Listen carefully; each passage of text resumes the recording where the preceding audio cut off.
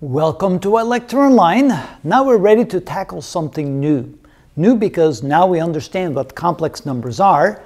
And of course, complex numbers are not real numbers. They have an imaginary part. They do have a real part, but do have that imaginary part. So what if we have something like this? X squared plus x plus 3 equals 0. And they're asking us for what values of x does the left side equal the right side. Now normally we get real answers for that, real numbers that are the answers, but in this case it'll be a complex number or a set of complex numbers that are the answers.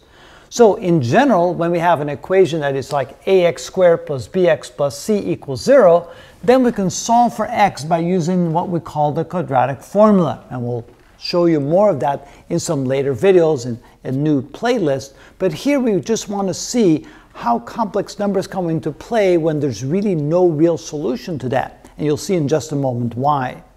So here we have an example where we have x squared plus x plus 3, so we have to recognize what is a, what is b, and what is c. In this case, a is the coefficient of x squared, so a equals 1.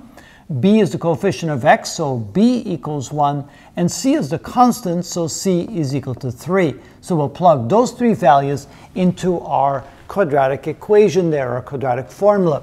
So we end up with x is equal to minus b, since b is 1, that gives us minus 1, plus or minus the square root of b squared, since b is 1, that gives us 1 squared, minus 4 times a, which is 1, times c, which is 3, and the whole thing divided by 2 times a, and a is 1. So let's simplify that and see what we get. So x is equal to minus 1 plus or minus the square root of, here we get 1 minus 12 divided by 2, or x is equal to minus 1 plus or minus the square root of a negative 11 over 2. And there's the trick. We have the square root of a negative number, which means that's imaginary. So that means that this is equal to minus 1/2 plus or minus the 1/2 times the square root of minus 11.